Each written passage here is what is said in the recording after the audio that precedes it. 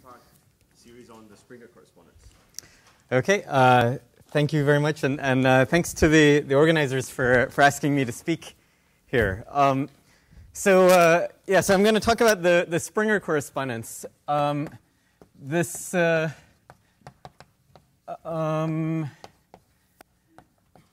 is something which goes back. I mean, its origins were in the mid 1970s. So it's some parts of this are quite old. The plan roughly, I mean, it might not be exactly like this, is that today I'll talk about sort of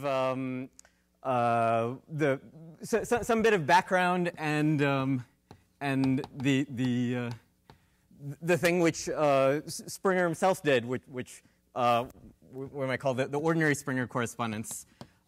Day 2 is going to be the generalized Springer correspondence, and day 3 is some rather modern stuff where you take coefficients in positive characteristic.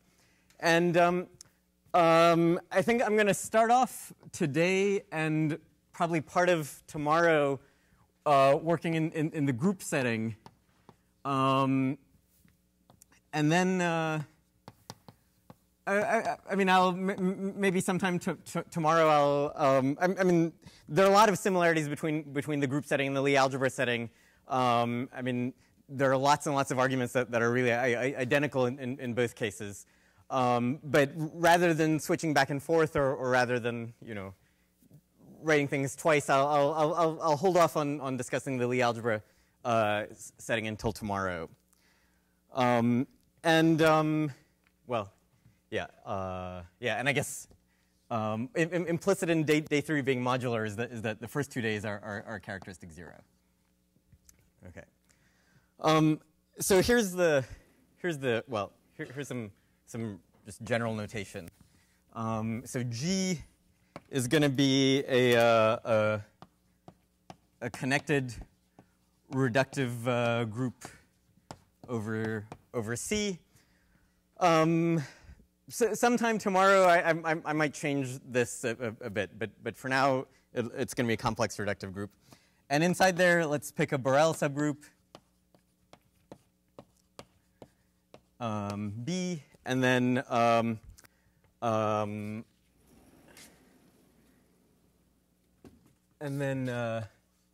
curly B is the flag variety, or the variety of Borel subgroups, and then curly B with a subscript. So the subscript is typically going to be the subscript is an element of G, and this is a Springer fiber. So this morning in the first talk we heard the term affine Springer fiber. So this is related. We'll see more about it later on. The definition is this is just a variety of Borel subgroups that contain G. So this is the set of points in G mod B, so XB in G mod B, such that G belongs to this Borel subgroup, XB X inverse.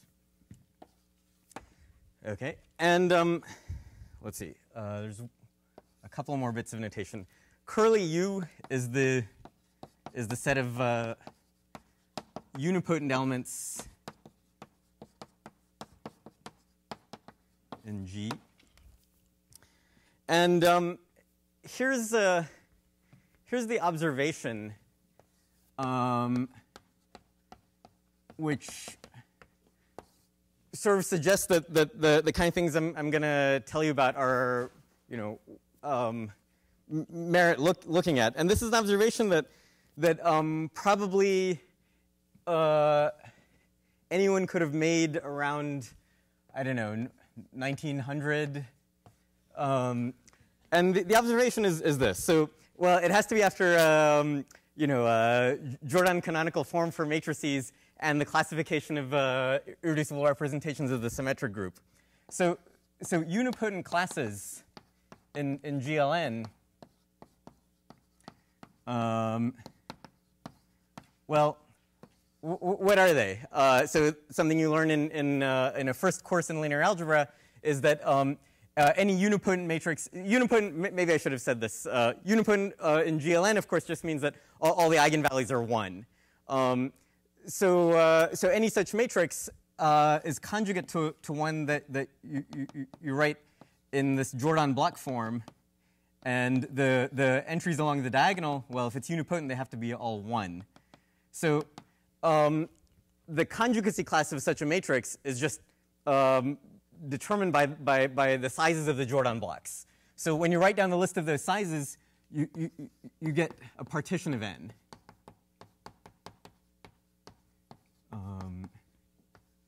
So there's a bijection here, and the map is the map is that a class goes to the sizes of the Jordan blocks. And then the other observation, which I mean I already kind of said it, is that the irreducible representations of the symmetric group, which is of course the Weil group of GLN, these are also in bijection with partitions of n. So it'd be nice to have this be something more than just a combinatorial coincidence. I mean, the kind of thing one wants is some connection between the left side and the right side that doesn't force you to go through the middle where you sort of compute both sides independently. And this is what Springer understood how to do.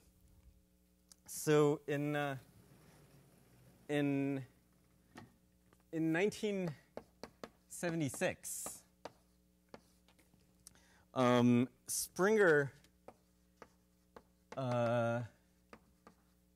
discovered, well, what he discovered was a way to make the Weil group act on the cohomology of Springer fibers of unipotent. Well, they act on the cohomology of all Springer fibers, but the unipotent ones are the ones we're interested in. So they act on the cohomology of Springer fibers of unipotent elements. So here, U is an element of curly U, and this is pretty non-trivial. I mean, of course, one way you might get a group to act on the cohomology of a variety is if the group acts on the variety itself. And that's not what's going on here. W doesn't act on Springer fibers in any interesting way. Well, let me fill in the rest of this, how you get to some statement like that observation up there. So it acts on all these cohomology groups. And if you look at just the ones in the top degree, so among the H top BUCs. So for each separate U, I mean these BUs are of varying dimensions. So for each one, whatever dimension it is, you put twice that number in this superscript, and that's the top degree. So among all of those, each irreducible W representation occurs for a unique U up to conjugacy.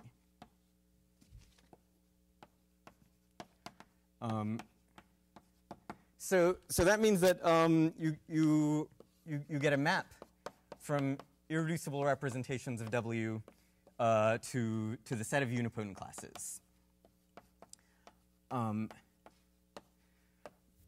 For GLN, I could basically stop the talk here. This map is the bijection, which is sort of the composition of the bijections on the top board. And well, I mean, it tells you. It constructs that bijection without you having to know in advance what either of these sets are. But for other groups, this isn't so great. I mean, this map is neither injective nor surjective in general. And well, I mean, we want to understand its structure a bit more. And so so one thing we're going to do is we'll see more of this later on. So one thing we're going to do is enrich this this target side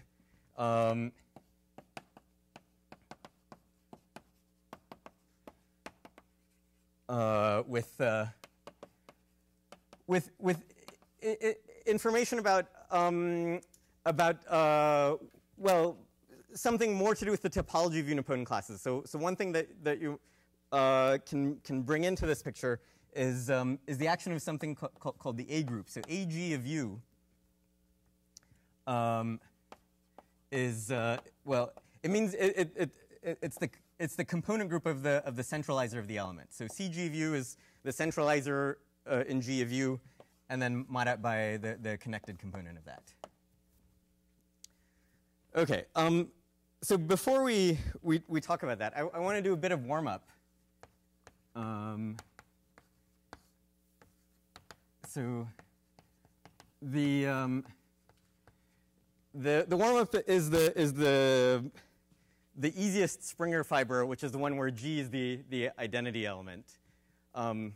Actually, that's not the easiest one. I guess if G is a regular unipotent element, then the Springer fiber is a point. So that's the easiest one. But this is the second easiest case. So E is the identity element, and so of course the Springer fiber of E is the full flag variety. Probably all of you know about how the Weil group acts on the cohomology of the full flag variety, but I'll just review that. And already in this example, it's hard to see it if you just think in terms of the space being G mod B. But there's a trick. And the trick goes like this. So the first step is you notice that instead of looking at G mod B, if you look at G mod T, well, this map induces a, well, its fibers are contractible, and this map induces an isomorphism in cohomology.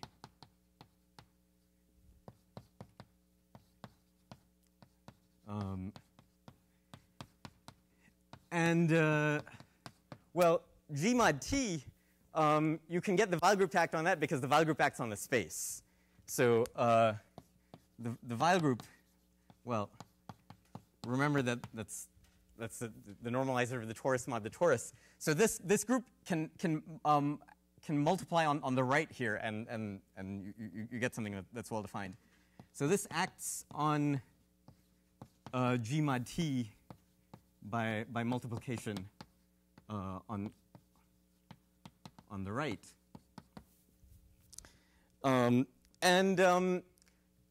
Maybe let's review a little bit what the action is. The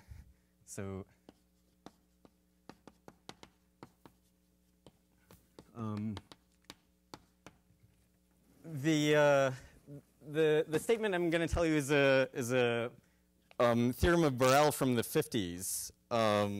So let V be the reflection representation of W.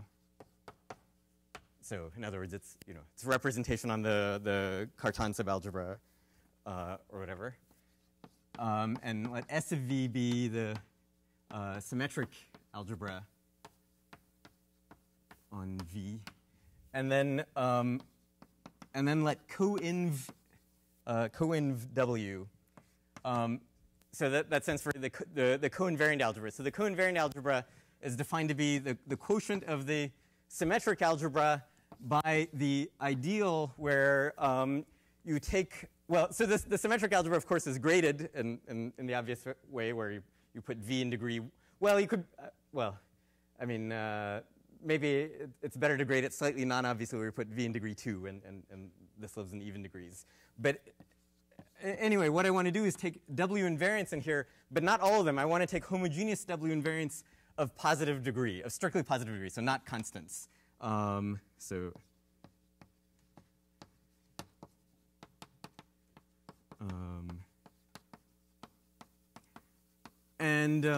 Then when you mod out by this ideal, what's left over is finite dimensional. In fact, its total dimension is the same as the order of W.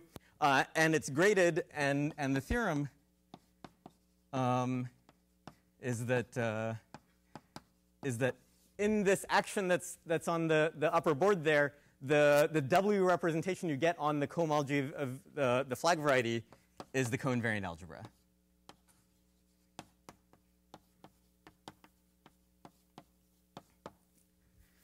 Okay. All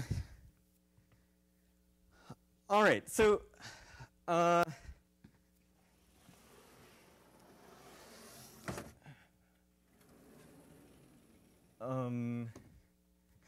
So basically, all other Springer fibers are harder, and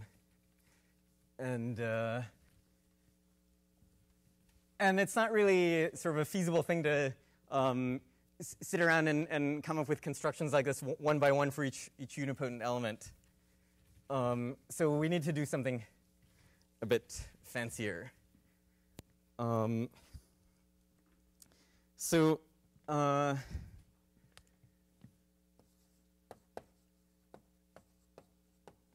here's here are some ingredients in what we're going to use to do that. So I'm going to define something new called G tilde, and G tilde is the set of pairs in G cross the flag variety where you require that this Borel here, the point in the flag variety labeled by X, belong to the Springer fiber over G. So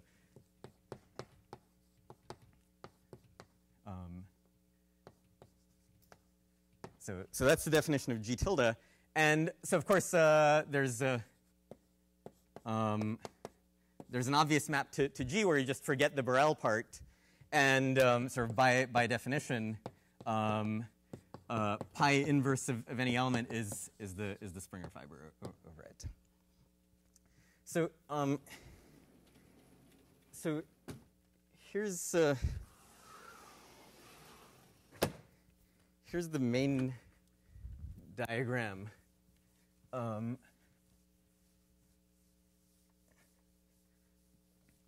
That sort of tells you how all the ideas in the talk are related. I'm gonna have a variation on this diagram. I'm gonna have a slightly more complicated version of the diagram I'm about to draw tomorrow, and then maybe two different versions tomorrow, and we'll see it again on Friday. Actually, let me add a bit of notation here. So U tilde is just pi inverse of U. Okay.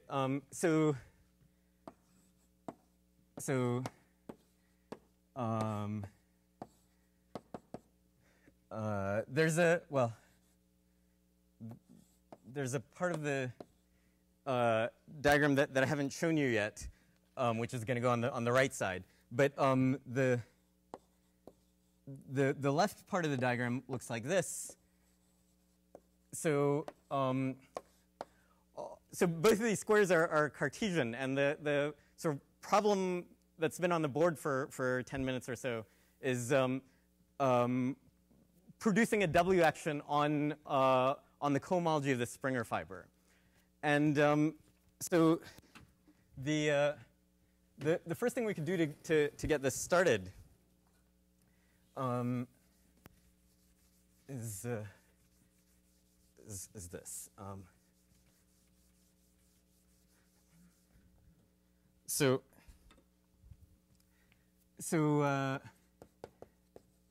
Step 0 is just this is a trivial step, but let's just note that if I take the constant sheaf on G tilde and push it forward along pi, well, because these squares are Cartesian, that's the same as pulling back the constant sheaf here and pushing forward along this map. And when you push forward the constant sheaf from here to a point, that's the same as computing cohomology. So if I push forward the constant sheaf along pi and then restrict to the point U, that's the cohomology of the Springer fiber. So the plan has two parts. So step one of the plan is, instead of making W act on the whole cohomology of the Springer fiber, let's make it act on this object, this derived push forward of the constant sheaf. So let's get W to act on this. And step two of the plan is a bit more sophisticated. I drew in this intermediate column, and in the end, this is going to sort of play a bigger conceptual role than the leftmost column. Step two is figure out what happens not when you restrict all the way down to a point, but when you restrict to the whole unipoint variety. So decompose this thing restricted to U. So anyway, well, so let's start on this plan. So lemma one. Lemma one is, I mean, well, several of the lemmas along the way are pretty easy. Lemma one is going to be the thing which sort of takes the place of that trick in the warm-up. Lemma one says, don't look at any of the spaces over there. Let's look at a slightly different set. So let GRS be the set of regular semi-simple elements in G. And let GRS tilde be its premenge under pi. So GRS tilde. So I can go ahead and add a bit here. So GRS is the set of regular semi-simple elements here, and that's an open set, and GRS tilde goes up here. And then the statement of the lemma is this: GRS tilde is isomorphic to the following variety. It's isomorphic to the set of pairs GXT in G cross G mod T, such that, well, I mean, the definition is just like up there. I want X inverse GX to belong to T. So T is the, I guess I didn't actually write anywhere on the board that T is the maximal torus, but anyway, we use T already. So this is I mean, you can sit down and prove this for yourself as an exercise in a few minutes. And well, something really nice is going on here. This is a description of a piece of G tilde where we got rid of the Borel and replaced it by a torus. And that's exactly what happened in that trick over there. So now you can see how to make W act on this set. Maybe not on all of G tilde, but at least on G tilde RS, you can make W act. And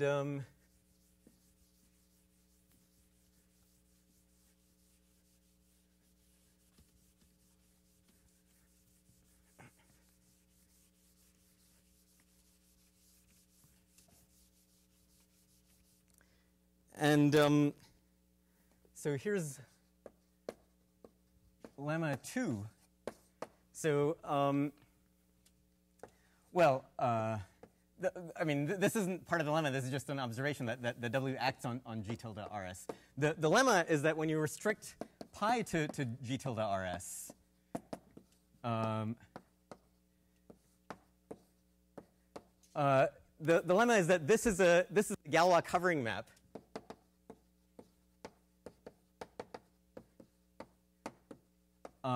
And this Weil group is the full group of deck transformations.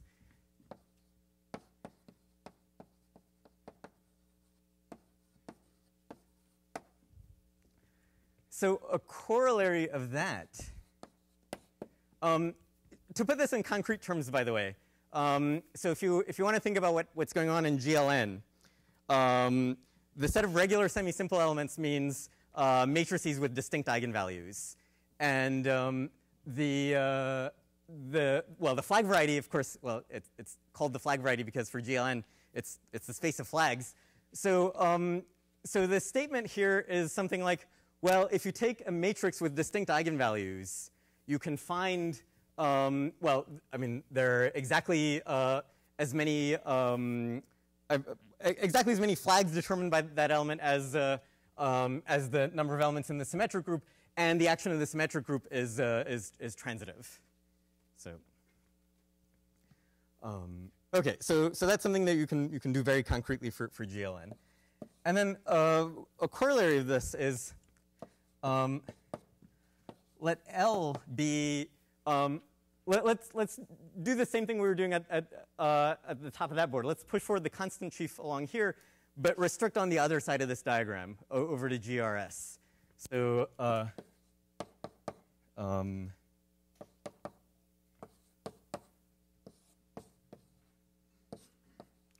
so in other words, you're pushing forward this constant sheaf along a Galois covering map. So then L is the local system corresponding to the regular representation of W.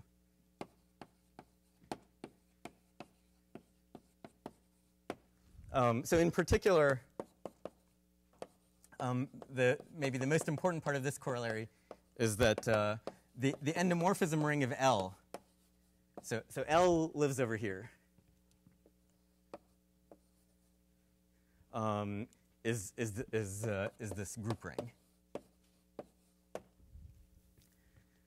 Okay. So let's keep going. The next statement.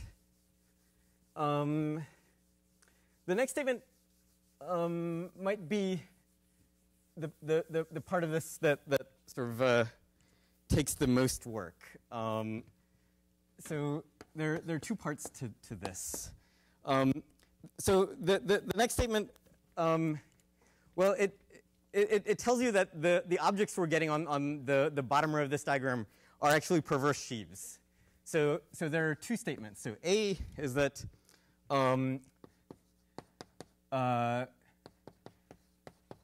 when you look at the push forward on all of G, well, you have to shift it a bit to make it a perverse sheaf. But so when you shift it by the dimension of G, it's perverse, but it's even better than perverse.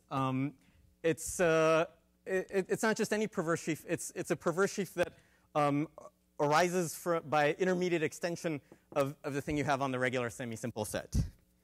So let me label this map J. So in fact, this is equal to J shriek star of L with that same shift. And part B, it's a similar looking statement, but it doesn't have the second part. So part B says that when you take this push forward and shift by the dimension of U and restrict to U, this is a perverse sheaf on U.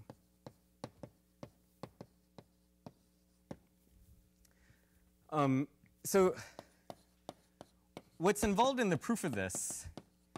Well, what does it mean for a complex of sheaves to be perverse? It's basically bounds on the degrees in which the cohomology of something vanishes.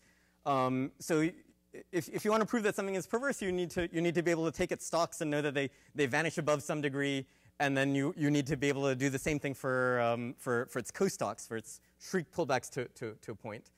And the way you might prove that some kind of bound like that some kind of bound like that holds is if you can bound the dimensions of the fibers on the upper row of that diagram. So basically, so perverse sheaves are characterized by some cohomology vanishing bounds.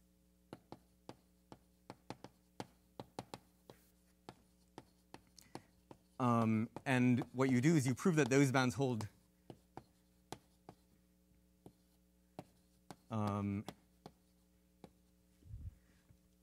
by bounding the dimensions of Springer fibers. So we need to bound all of them, not just the unipotent ones. So there are two parts of this theorem. Basically, I mean, if this is familiar to you, then everything I've said in the past 3 minutes is kind of clear. But if it's not, then what you need to know about this is that there's some bounds that characterize all perverse sheaves, but intermediate extensions are characterized by kind of stricter bounds. And so there are two kinds of inequalities you have to prove. And those are not at all trivial, but that's what this comes down to. So, by the way, before I go on, maybe here's a little bit of a philosophical interlude. There are a lot of bits of Springer theory that are kind of reminiscent of things we've been hearing in other talks, and there's a quite strong analogy, and to some extent it can be made precise, that if in many of the other talks we've heard about things like the Galois side and the automorphic side, those are present in this picture, and this side is the Galois side. Well, it's kind of manifest. I mean, I told you it's a Galois covering map. What's maybe a bit subtler is that this side behaves like the automorphic side.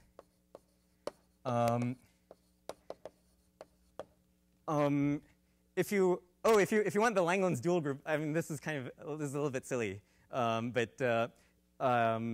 the Weil group of G and of G check are canonically identified. So maybe you should secretly be thinking in your mind throughout the talk that it's the Weil group of G check that's doing the acting on things.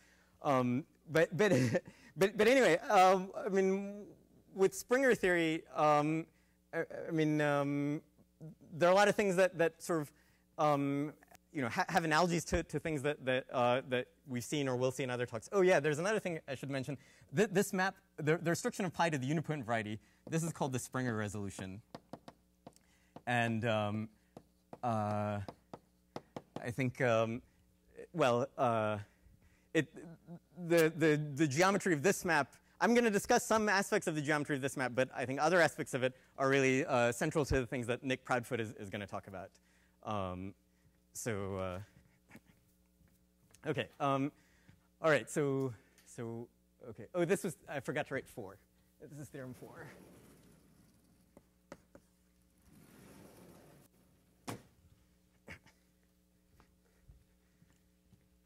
Okay.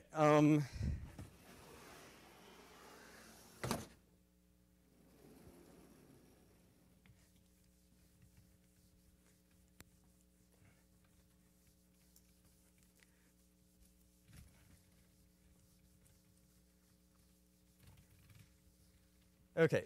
So a corollary of 4, I mean, especially 4a.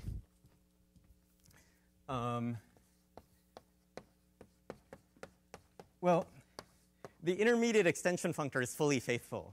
So we already computed the endomorphism ring of this local system on the regular semi-simple set in G. So that means that, well, I guess it's a corollary of 4a and 3 together. It's the endomorphism ring of this full push forward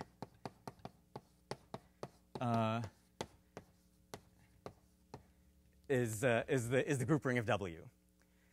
And so this is an object that lives on G. So if you restrict to U,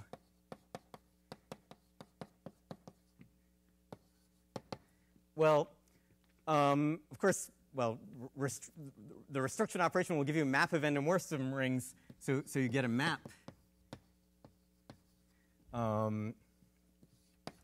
from CW to the endomorphism ring of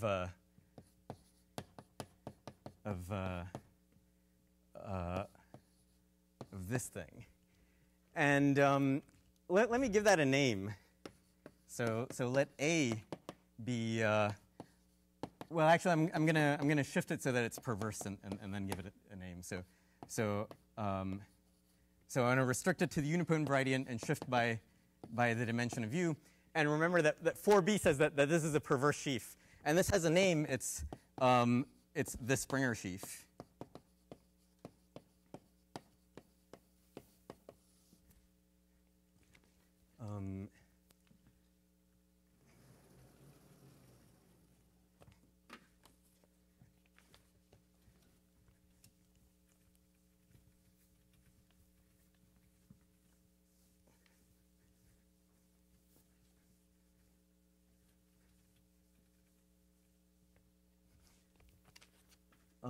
All right, so here's theorem 5, and this is due to Borho-McPherson.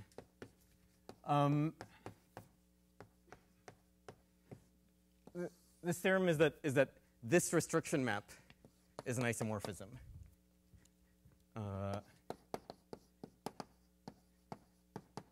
So just to restate that, I mean, it's the exact same statement. It says that the endomorphism ring of the Springer sheaf is the group ring of the Weil group. And the proof, I won't say much about the proof, but to do the proof, I mean, to prove this statement, the main trick they use is, so we've already restricted from G to U. They restrict even more to a specific Springer fiber, namely the easiest one that we already studied, the one over the identity element. And over the identity element, well, Borel's theorem from 1953 tells us what the W action is, and the fact that you already know that action is enough to well, that tells you that this map is injective, and then you can do a different argument to check that both sides have to have the same dimension, so it's surjective as well.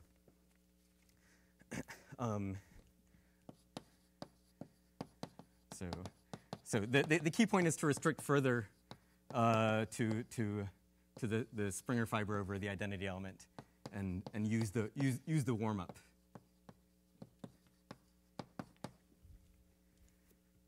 Okay. So now let's see what this gets us. So we've heard the decomposition theorem mentioned in a couple of the other talks. So one version of it is that if you're pushing forward along a proper map from a smooth variety to something else, and what you're pushing forward is the constant sheaf, then the output is semi-simple. And semi-simple means a direct sum of simple perverse sheaves. So the decomposition theorem implies, well, it applies to both of these. It applies to the whole object that lives on G, as well as to the Springer sheaf, which just lives on the unipotent variety. But I want to apply it just on the unipotent variety. So the decomposition theorem implies that A is a semi-simple perverse sheaf. So semi-simple means, well, it's a direct sum of simple perverse sheaves. And well, how do you name simple perverse sheaves? Simple perverse sheaves are these intersection cohomology complexes. So you have to name a unipotent class and a local system on that unipotent class. So this is a unipotent class and an irreducible local system. But I mean, of course, an individual simple perverse sheaf might occur with some multiplicity, or maybe not at all. So I could write an integer up here to show some multiplicity. But instead of writing an integer, I'm going to sort of encode the multiplicity in a vector space. I'm going to tensor this with a vector space. So this is the multiplicity vector space. And this thing can be 0. I mean, not all of them, maybe not all of them will occur.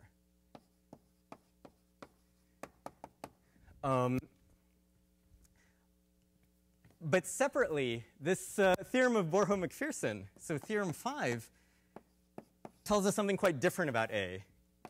Theorem 5 says, well, so A is a semi-simple object in some abelian category. And it's an abelian category where Well, we know some things about the simple objects. I mean, the main thing you need to know is that the endomorphism ring of one of these is just scalars. So once you know that much, this is maybe an exercise. Knowing that its endomorphism ring is the group ring of the Weil group tells you immediately that it decomposes as a direct sum. Well, sort of the way the regular representation of W decomposes. You've got to pair simple objects with representations of W. And all of these are non-zero, and they're distinct. So when you compare these two descriptions of the Springer sheaf, then, well, you can match up their terms. And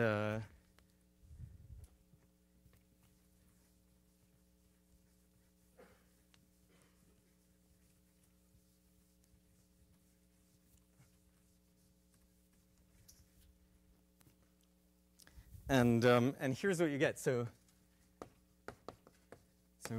when you match terms, well, in the first one, some of the things might be 0. I mean, some of these VCEs might be 0. But here, none of them are 0. So you pick a term here, which is labeled by some irreducible representation of W, and you find the corresponding term here. So you take this simple object and find which one it is, and that gives you a label which is a pair CE. And this is an injective map. Well, just because these simple objects are distinct. And so this is it. This is somehow the main goal of today's talk. So this is the Springer correspondence.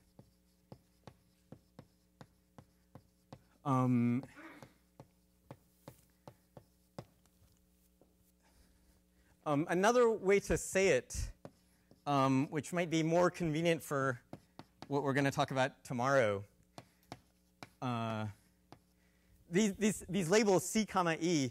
I mean, well, I already told you that these are these are exactly the things which label simple perverse sheaves in this category. So these are the irreducible objects in the category of G equivariant perverse sheaves on U. So sometimes that's a slightly more convenient language. So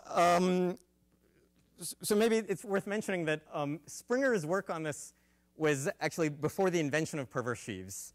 So this is not quite the language in which he stated it. And also, I mean, his construction was a little bit different. So I've lied to you a little bit. So Springer produced a map like this, but it differed from the map I've written on the board by tensoring by the sign character. And I might say a bit more about that tomorrow. But anyway, this is maybe a slightly more modern version of the statement. So let me say a little bit about some examples.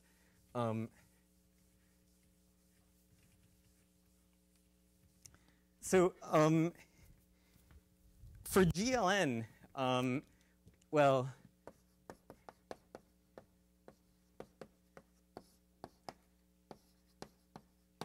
for GLN, so these local systems, by the way, a local system is the same as a representation of the A group.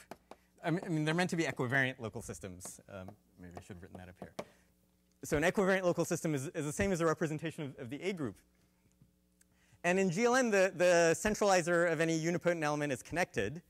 So that means that all the AGUs are trivial. So there are no non-trivial local systems on unipotent classes. So that means the set of pairs CE is just the set of. It's just the set of C's. The E's are all the E's. The only E that's possible is a constant sheaf, or maybe a better way to say it is that. And in that case, well, I mean, this is the observation from the very beginning of the talk. For GLN, the Springer correspondence is a bijection.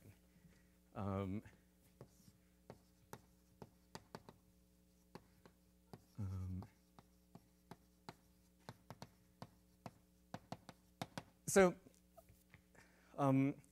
it's more or less the only group for which the Springer correspondence is a bijection. So maybe the easiest group which is not an example of GLN is SL2. And already for SL2, it's false, because if you take U to be I mean, there are only two unipotent classes. There's the identity element and the class of this. Then its centralizer has two components. And so there's a non-trivial local system on it. And, well, the Weil group is the same. I mean, for SL2, the Weil group is Z mod 2, so there are two irreducible representations over here. But this set of pairs has three elements. So the pair where you take the class of this element and the non-trivial local system, this is not in the image of the Springer correspondence.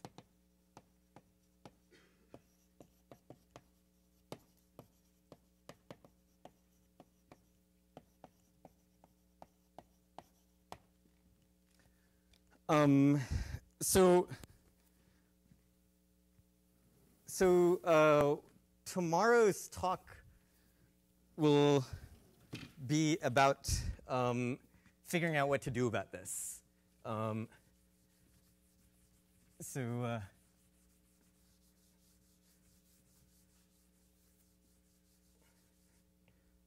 the problem is explain the missing pairs.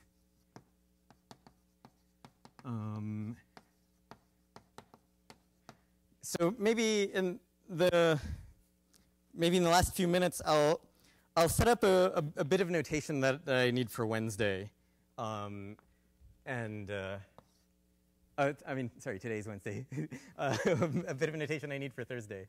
And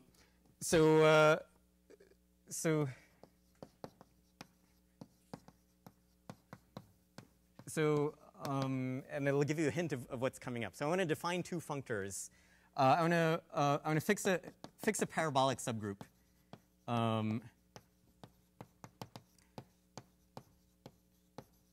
P, and so let's give it a Levy decomposition. So capital V is its unipotent radical, and L is the Levy factor. So of course there's an inclusion map of P into G called IP, and then there's a projection map from P to L where we mod out by V called QP. And here are the two functors.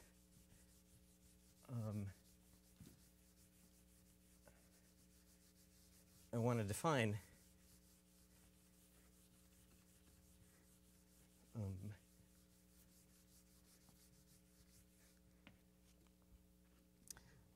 So they're going to be called well, they're called restriction and induction. So restriction, it's called res. So the notation is the superscript is G and the subscript is L contained in P, and it's going to be a functor from the L equivariant derived category of sheaves on L. So L equivariant means, well, L acts on itself by conjugation, and well, it's going to, oh, sorry, the other way around. It starts on G and goes to L. And the definition is really easy. It's you pull back along IP and then push forward along QP.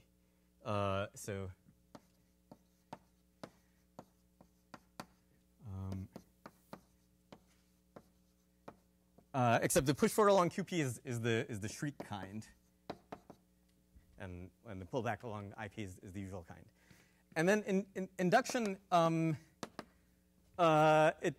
takes a tiny bit more work.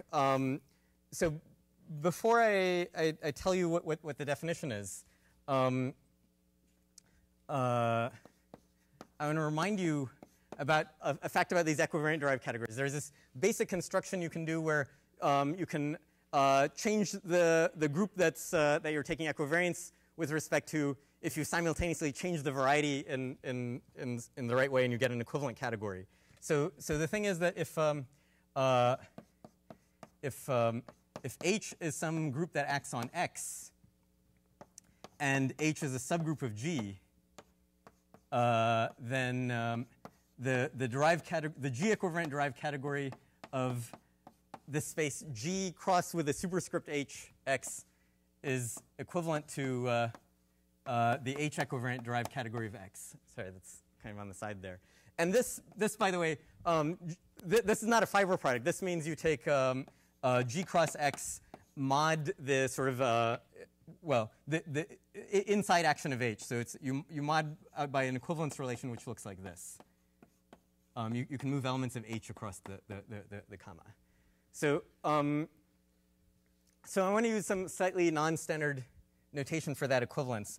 I'm going to write G cross upper H blank for the functor, which goes from dbHX to dbG of G cross upper H X.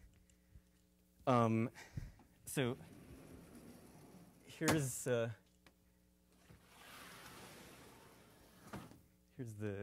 definition.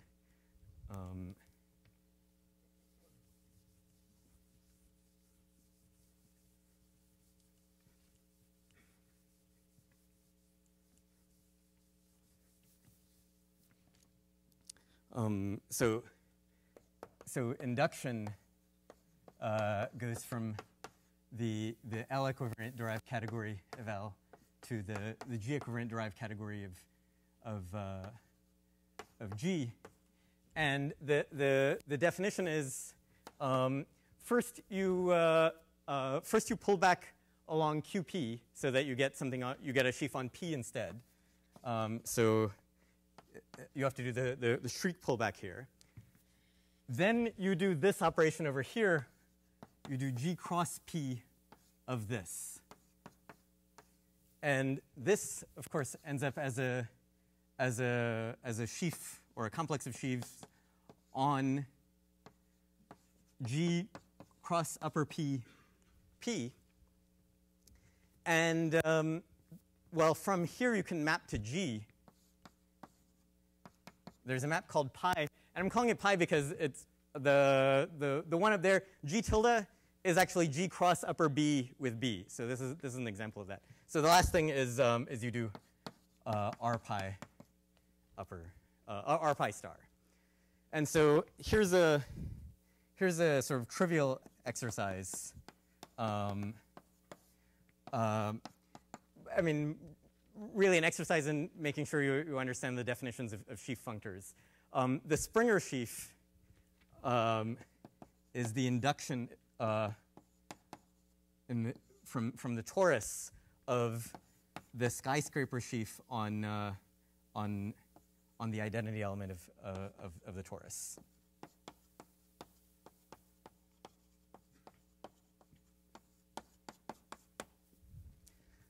Okay, so I think that's probably a good place to stop for today.